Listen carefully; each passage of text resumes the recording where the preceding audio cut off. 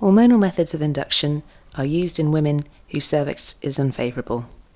Unfavourable means we cannot comfortably break your waters or insert a cook balloon. The hormonal methods that we use at St. Michael's are propess pessaries and prostin gels. These contain prostaglandins which help to ripen the cervix and might bring on tightenings. The main aim is for your cervix to soften and start to open so that your waters can be broken. Propess is a vaginal pessary which sits inside the vagina for 24 hours.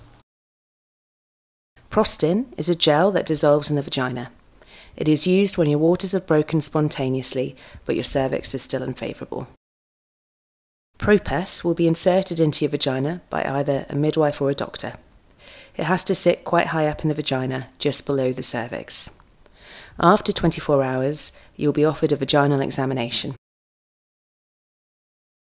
If your cervix is still unfavourable, you will be recommended to have a prostin gel. If you go into active labour or your waters break whilst having a propess or prostin, then that is great. However, this only happens in a small number of women. Don't be disheartened.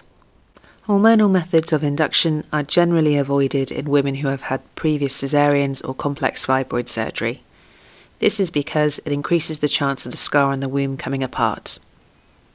Hormonal methods are also avoided in women who have had 3 babies or more, or in women with small babies who have stopped growing. This is because there is a greater risk of hyperstimulation or excessive contractions causing fetal distress.